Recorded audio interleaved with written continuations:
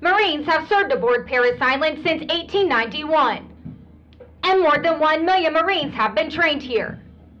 They have departed Parris Island for combat and conflicts throughout the world.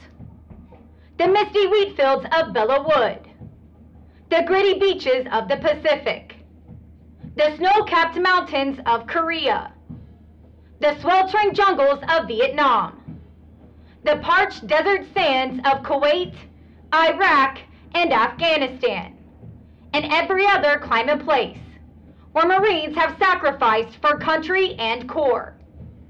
The first called upon, the first to arrive, and the first to fight.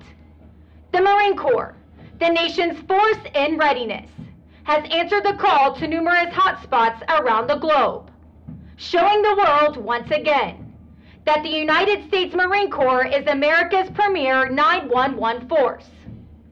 Marching onto the parade ground is Company G and Company N. They began their training on November 11th, 2017, and today's graduation marks the end of a demanding and difficult 12 weeks of training. These young men and women you see marching before you have met and mastered the challenge of recruit training. They have qualified with the service rifle and received basic warrior training. They have completed over 200 hours of academic instruction and participated in a rigorous physical training program that has developed their strength and stamina for the challenges ahead. Core values have been instilled in each of them: the meaning of honor, courage, and commitment.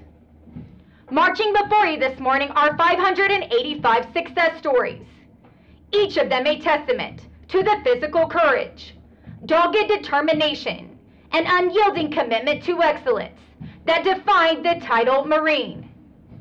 This is what they have striven and persevered for: the right to walk across this parade deck as Marines.